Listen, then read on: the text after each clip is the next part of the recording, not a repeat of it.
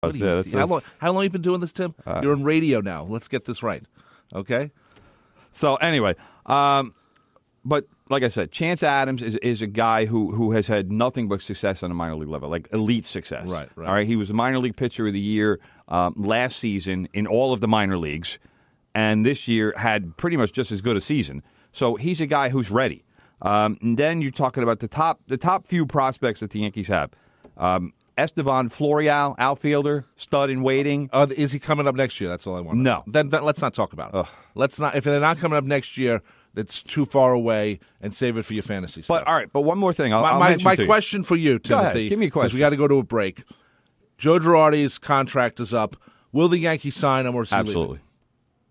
The only way Joe Girardi doesn't come back is if Joe Girardi and his family decide that they want him to take a break. That's the only way. I can almost guarantee you that within a week, or actually I can't even say within a week because the World Series will still be going on and baseball doesn't like to have other announcements going on. Like that's why the Mets made their announcement yesterday with Callaway is because it's there's no World Series right now. Right. So it wouldn't surprise me if right after the World Series, the Yankees say we've reached a 3-year agreement with Joe Girardi and Brian Cashman because Cashman's contract is up too. They're not going to let those guys get to the point where they're going to start negotiating with other teams. But Girardi has said that he needs to sit down, talk to his family, and as long as they're cool with him managing, then I have no doubt that he'll be back. I know that he enjoys it. And what manager wouldn't want to be associated with this team with so much future and so much promise? Of course. I mean, you can't – if you're a manager – you can't ask for a better situation to be in right now than the New York Yankees. I agree. I feel with all of this young talent plus the ability to spend as much as they want to, not as much as they want to spend, not like the Dodgers, but pretty close. We're going to take a break right now. You're listening to From the Press Box right here on 90.3 WHPC. If you have a comment or question, give us a call, 516-572-7440. Okay. Yo. Tell your friends about the Nassau Morning Madhouse. Hear what you're missing. Check it out. We found something out I'm shocked about. Brandon, you get pedicure? Yes, of course. My feet are always getting wet and dried up in the socks and stuff like that. First of all, I just want to put this in perspective. I cut my toenails once a year. I've been wanting to get a manicure, but I would feel weird to just go by myself. So maybe we can try it out. We you guys go together. That's a no. Not a shot. Really? You wouldn't go? No, Mike, I'll take you up on that. There you go. There we Two go. guys, no more than that.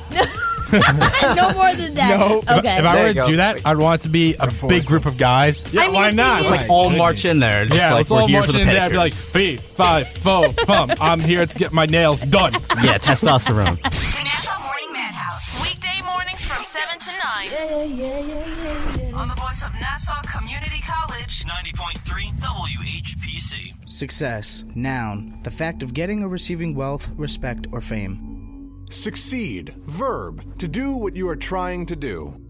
Success story. Noun. A successful person or thing, such as someone or something that has achieved a goal. Hi, I'm Bill Horan, the host of The Secrets of Success, and I invite you to do more than just read a dictionary to learn about success. If you want to achieve your goals in life, listen to the tips, secrets, strategies, and habits of some of the world's most successful people, and hear about the obstacles they had to overcome to attain their dreams. Start your own journey to success. Tune in to The Secrets of Success Wednesday afternoons at 4 and Sunday mornings at 7:30 on the voice of Nassau Community College, 90.3 WHPC. Hey, sports fans, are you looking for grand slams? Well, we got them. Penalty shots? Oh, yeah. Touchdowns? Tons of them. Buzzer beaters? All you could ever want. Hey, through the good times and the bad times, it's all sports, all the time. Hi, this is Jacob Volk. Are you a diehard sports fan like me? Then tune in to Beyond the Game every Friday afternoon at 3, also available as a podcast on iTunes. I'm joined by Brandon Johnson, Dominic Arbolino, and Eric Fischetti to break down the latest and greatest in sports. It's all on the voice of Nassau Community College, 90.3 WHPC. Here we go. Welcome back to From the Press Box, 516-572-7440. That's the number to call. Thunder! Just have to mention this, brother. We have a great show here at WHPC called The Sly Stone Show. Every Friday at 11 p.m., explore the music of funk icon Sly Stone as host DJ Solero spins Sly's musical contributions as well as showcasing his influence on contemporary music through artists and groups who continue to cover his songs and sample his music. That's the Sly Stone Show every Friday at 11 p.m. right here on WHPC. That's DJ Solero. He's my man. Sly Stone was a disc jockey in San Francisco before. Really? Yeah, before he Good became for him. a music star. Okay, so the dream is possible, is what you're saying. Yes, the dream is possible. We talked about the Yankees. We should say just a couple of things. The Dodgers and the Astros game 1 is on Tuesday. Tomorrow evening. And we should say hell of a matchup too. Finally, Keuchel and Kershaw. Finally, the games are going to be on Fox or network because Channel 5. Literally every game for the playoffs of Major League Baseball was on a cable channel, either TBS or MLB Network, Fox Sports 1. Fox Sports 1. Now, in the old days, Fox Sports 1 would have been Fox, but I believe they transferred their games over. I'm not sure of that, but it's a Fox thing. But I do know that it was a tougher find to. One of the things about having the networks cover your games is they promote it really well. Yes. You're watching Dr. Phil on Channel 2, and they'll say, tonight on CBS is the Thursday night football game. And they do like 15 promos for it. On these cable channels, they don't do that. God forbid they actually play a promo. I don't think CBS does the Thursday night games, though. No, they do. Do they? The NFL Network /CBS games. They pay a lot of money for that. All right, I'll take your word for it then. So, yes, Clayton Kershaw is going up against Dallas Kershaw. Keuchel, I'm sorry. Keuchel, brother. And K versus K, and there will be a lot of Ks. Yeah, so that's going to be a fun game. Oh, yeah. Quickly. Let's see if what's interesting to me and what I'm wondering. Kershaw has a history of not being very effective in the postseason. That's his history. Despite being pretty much unquestionably the best starter in baseball, his postseason record is at best mediocre. So I'm curious to see how it goes tomorrow night for him, and to see can he get the Dodgers off to the 1-0 lead in the series. Well, they're going to need that. Yeah, absolutely. Let's talk about the Mets. Who is Mickey Callaway? He is the now soon-to-be former Cleveland Indians pitching coach, who is now the new manager. That's what he said. We were listening. Let's give the listeners a little background. All right, we were in the car last night driving back from Baltimore. Holy crap! A lot of traffic. A lot of traffic. When we hit, for those who don't know, pretty brutal. I wish Big Ed was here because it took 6 hours. Big Ed, I hope you're listening because this is a story Big Ed identifies with. He drove from Florida to New Jersey area in 20 hours. Yes. And it took him 3 hours to get from the George Washington Bridge. That's 20 hours. What? 150? It's like 1,500 miles or something. Well, with Big Ed, it's he's like flying a jet. Well, it's still 1,500 miles. Yes. No matter how fast or slow you go, it's 1,500 miles. So, but then it took him 3 hours to drive for the last 20 miles. Yeah, it was just horrible. we were literally waiting, and then there was we're listening to the traffic reports. And none of them had the fact that there was a downed car on the upper level of George Washington Bridge. Yeah, thanks, traffic reporters. Oh, my God. Hell of a job. Oh, it was horrible. Anyway. But we were listening to the radio as we're going, and all of a sudden on the radio station, it says, and the Mets have a new manager. And I was like, whoa, who's the manager? And they finally get to it because it took forever. And Mickey Callaway. And I said to my brother, I'm like, I don't know who that is. Yeah, I don't either. And I was flabbergasted because there's not a whole lot of guys in baseball that I don't know who they are. And, even I might not know exactly who's a pitching coach or who's a batting coach, but I'll know their names. And Mickey Callaway came up, and I was just, I have no clue who this guy is. Well, Christy Acker wrote a very cool article about him today. She seems to like him. Everything I found out last night. I did research last night. I was looking into this guy to find out who he is, what he's about, and why the Mets would have hired him. And every sign is good. And I'll agree to a certain extent with Mike Vaccaro in the Post.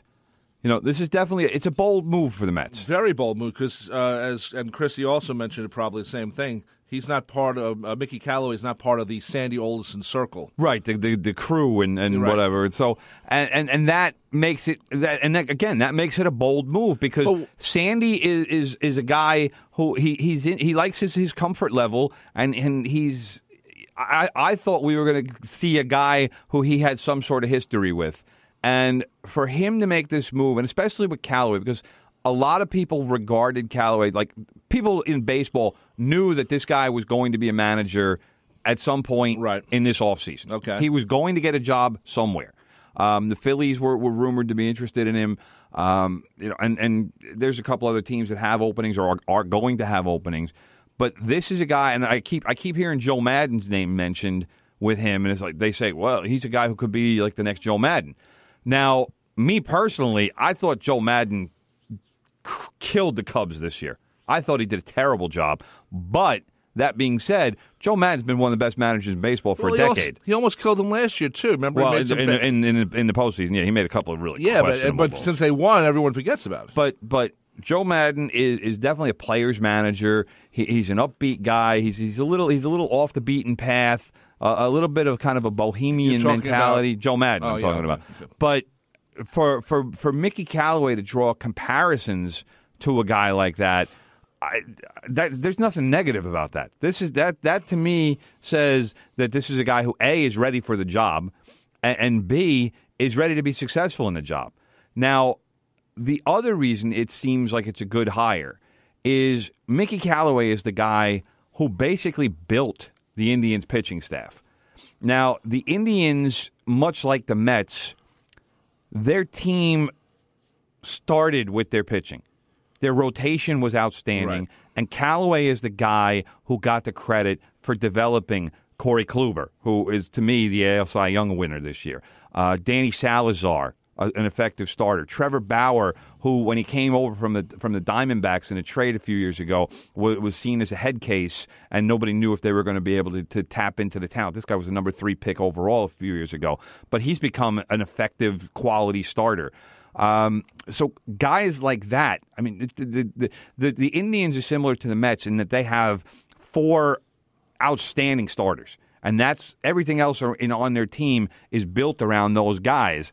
Now, the problem is that the Mets don't have nearly the offense that the Indians do. No, they don't. And they're going, obviously that's a situation they're going to have to address this offseason, but yeah, will they spend the money? If Mickey Callaway can help the Mets pitching staff like he helped the Indians pitching staff, and the issue that I have with that is Mickey Callaway can't keep pitchers healthy. That's something that has to work out, and that's something that has to be dealt with the training staff. But the Mets already have good pitchers. Like Mickey Callaway isn't going to really improve Jacob deGrom. All right, Jacob deGrom is an all-star pitcher. He's not necessarily going to improve Noah Syndergaard. But if he can help them with mentality and perspective and improve their games what too. What about Matt Harvey? Well, Matt Harvey needs improving. Steven Matz needs improving. Zach Wheeler needs improving. But mostly all 3 of those guys just need good health.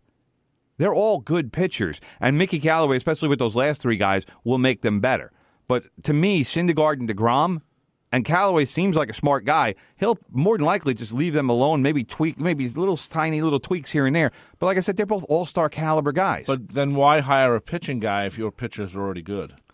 Because you need to ensure that they not only are good, but find little ways to get better.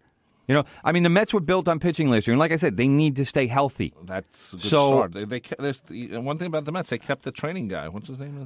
I don't even remember. We've had him on. No. We've mentioned him before. Mike Barwis. Okay. He's still involved with the team. He's the guy who thought that bench pressing 500 pounds was a good thing. You know what? Who knows? Maybe now that Callaway is here, maybe they revisit their training methods. I don't know how much sway a manager has in that regard, but I'm sure he's going to have something to say. I'm sorry. Longtime head trainer Ray Ramirez was let go. Right. But at the same time, I'm quoting Christy Ackert's column today in the Daily News. But at the same time, controversial strength and conditioning advisor Mike Barwis was still involved. So anyway, but why would? But one thing about the Mets, they get Mickey Callaway, Most people don't know who he is. Well, why wouldn't you go for a guy who knows things and is a known person like Dusty Baker, who is now available? Too old. Too old? Too old. He's 68. So? Let's put it this way: if the Mets were, I don't want to say guaranteed to win